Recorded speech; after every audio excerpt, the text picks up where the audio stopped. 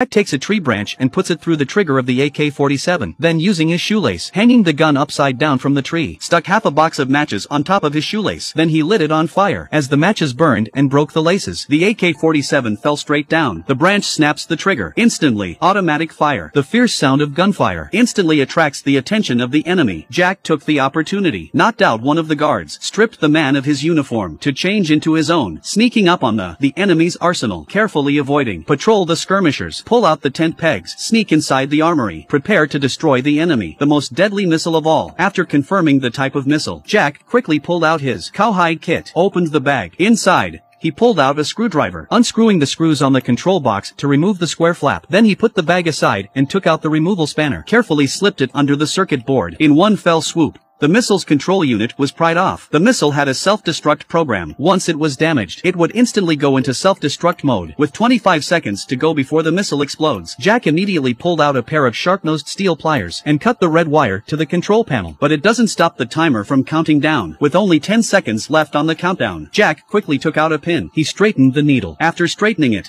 a piece of wire was inserted into the timer's circuit board. The timer ticked. It finally stopped at 0.01 seconds. Jack then put his mind at ease.